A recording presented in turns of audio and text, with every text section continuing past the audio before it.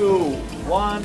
Y estas son las principales noticias. Mariana Tencio is there in Piedras Negras, Mexico. Mariana, what's the situation? Ali, it's a very active scene here. Moments ago, a small riot broke out inside. They started throwing tables, chairs, and you have about 1,000 people desperately waiting for ICE to refrigerate the only food that they have left in their homes. As a journalist, I travel the world. This is the kind of challenge that is facing Hong Kong now. I cover conflict, turmoil. No justice, no peace!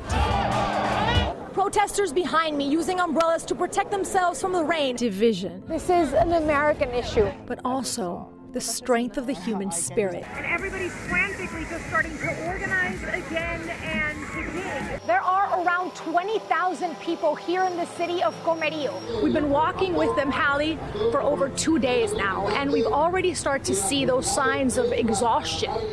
Ironically, it is immigrants, it is these people that are coming from Central America, I've spoken to them, who still see this country as the beacon of freedom and democracy. I came here 10 years ago, English isn't my first language, I didn't have any connections, no green card, and 10 years later, I'm able to sit in this table with some of the finest journalists in the country. That is only possible in the United States of America. Let's go to Mariana Tencio right now. She is in Miami. Being able to reimagine yourself beyond what other people see.